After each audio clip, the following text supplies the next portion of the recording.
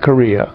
We've got the Chinese sort of on the march in the South China Sea. The Russians are on the march all the time. We have these atrocities in Syria, and yet we seem to be now accommodating ourselves to the regime that just committed the atrocity. And of course, we have Iran extending its influence all throughout the Middle East. The world is on fire. In the worst attack on Christians in decades. Those talks come amid new tensions with Russia over U.S. strikes on Syria. Just as military convoys have begun to mobilize, the country of Egypt is in shock and high alert. A devastating bomb aimed at people who thought they were heading away from besieged. Now, staying in the United States, a teacher and one of her students has been shot to death. A community suffering another tragedy. Deadly violence in San Bernardino is the highest it's been in more than 15 years. And the city is still reeling from the terrorist attack a little over a year ago. Daesh has claimed responsibility for both attacks after recently threatening to increase violence against Christians. Egypt's president has declared a state of emergency. And in Oslo, Norway this morning, after a police robot was brought in to detonate a possible terror bomb, authorities are trying to determine if there is an ISIS connection. Unfortunately, persecuted Christians don't have many champions in the West. We don't often hear of Hollywood stars talking about Christians being massacred while they're accepting their awards. The most persecuted group in our world today are Christians. In fact, many of the elite readily join in the mockery and the disdain shown to Christians. These are very sad realities, but they must be faced and they must be called out. As you and I have just highlighted, there's another attack against Christians around the world seemingly every day. And yet what happened in Egypt was unbelievably significant. You know, if you look at what ISIS really stands for, what they are carrying out now in the Middle East and in Egypt in particular, is a kind of genocidal attack on Christians and Christianity. They want Christianity eradicated, and they want to convert all Muslims to their crusade. They want it to be a holy war, and they want Christians gone. And I don't think that narrative is getting the attention it should get in the American media, and I have to say in other media as well around the world. I suppose I'm someone that just doesn't understand how you could just be able to ignore such atrocities. And yet they do, and that's what I'm trying to struggle to understand. Now, I think this is a huge story. This is the kind of story that ought to be dominating cable news in America. It should be dominating headlines around the world. The press in America should be full of headlines about this. This narrative, to me, is very straightforward. ISIS have declared war on Christianity. I'm not seeing that being covered enough. No. You have a look, Assyrian Christians in Iraq have gone from 1.5 million just 14 years ago, the fall of Saddam Hussein, 1.5 million to just 200,000. Yeah. This is astonishing. The rise of Christian persecution around the world is unprecedented. For the second time in a week, the Trump administration launches a military strike with unfit. The Kremlin ordering nuclear-capable bombers to fly near Japan, the latest sign of escalating tensions in that region.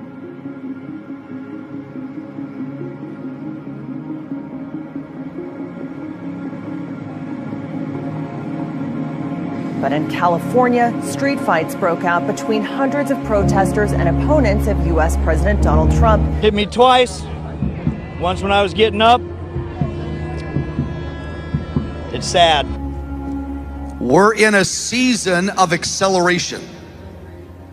The negative is going to intensify. It's a very serious hour of human history. It's never going to go back to how it was in the 1990s. There's a new norm that's emerging. It's one of the most sweeping changes in all of our modern times to our everyday lives. They're the self-portrait of the so-called millennial generation. It's also allowed us to celebrate ourselves through boastful tweets, humble brags. A byproduct of social media and a self-absorbed society. May all be contributing to a generation of self-absorbed, self-promoting, self-involved oversharers. And apparently these self-obsessed celebrities, selfie-obsessed celebrities, like maybe somebody with the last name of Kardashian. Maybe. Yeah, they don't quite help this phenomenon. What is history going to say about this generation? I don't know. They're going to join in or go, what the? Hopefully they go, what the? Honestly, it's really something.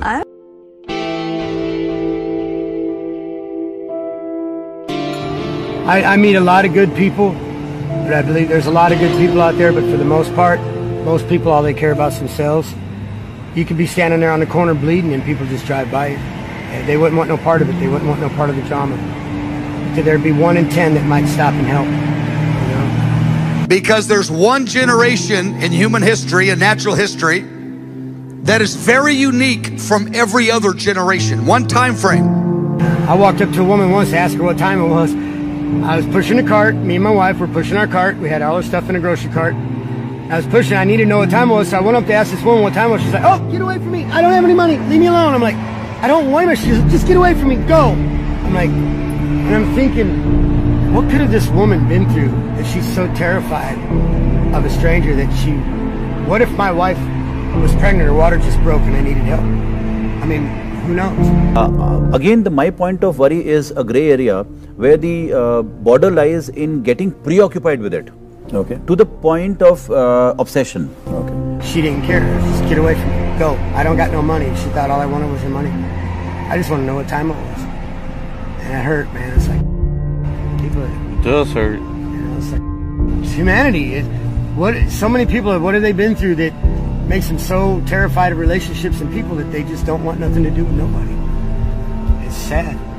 Let's face it, the viral selfie phenomenon will grow along with our need to share our experiences with others. It will continue to be a part of our digital and evolving society. I feel that way about you too, man. I mean, you care. It's sad to see that most people don't. Check this out. I've got over 240 some friends on Facebook. Most of them I knew from high school. I mean, I knew a lot of people. I got around, all right? 240 some people I know on Facebook. Most of them I thought were good friends from high school. Christmas Day, I Facebooked them all and I'm like, hey, it's Christmas. I haven't talked to some of y'all in over 20 years. Here's my number. Call me. Let's have a conversation. Nobody. And I posted that thing over and over Christmas Day. Nobody. So much so, some plastic surgeons say selfies are actually boosting their business. I see a lot more people coming to my office, and the answer to the question, what bothers you and why did you decide to come and see me, surprisingly enough, is I saw a selfie of myself and I hated it and I have to fix it. People like 23-year-old model Candace Worcester, says plastic surgeon Nicholas Nikolov. He's currently consulting with her because she says she hates the shadows under her eyes in her selfies. What we see as a trend is people getting into the microcosm of their looks now. A small little wrinkle here and there, I think I'm bad looking. What does that mean? What does that mean? It means people don't want relationships no more. They're so into their internet and so into their Facebook. They got their this is their idol.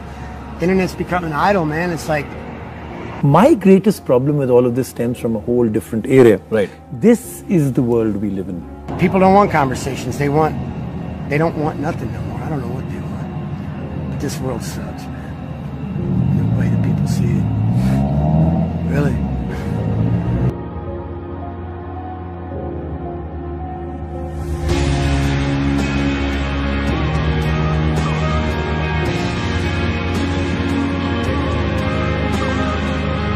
But not every world leader is on board with the constant snapping of pictures.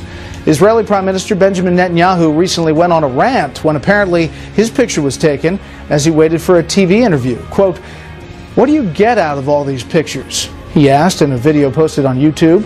"I don't understand this new world." I've been a pastor 40 years. There is a significant biblical illiteracy about what the Bible says about that hour of history. The body of Christ is not prepared at all with understanding of where things are going. Most believers I know that love Jesus, they go, I'm not really into that. I go, look again at what the Bible says. Look another time and reconsider. Because to move into that time frame with no understanding will cause great confusion and fear. I'll say again, the Bible talks about that generation more than any time frame in history by far. Of all the generations from the Garden of Eden with Adam to all the generations in the future, one generation is talked about more than all. Why? The Lord says, do you know how important it is?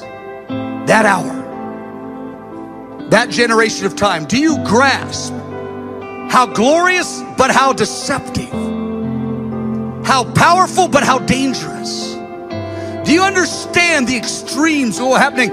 And again, no generation has ever walked that way. There is no roadmap besides the Bible. There's no past generation that's telling that generation how to navigate all the dynamics. We got the Word of God. That's not a coincidence that all the signs of the times that Jesus mentioned, almost every one of them, they are increasing on a global level, making headline news for the first time in history. Almost every one of the signs Jesus said are happening on a global level right now and increasing. Almost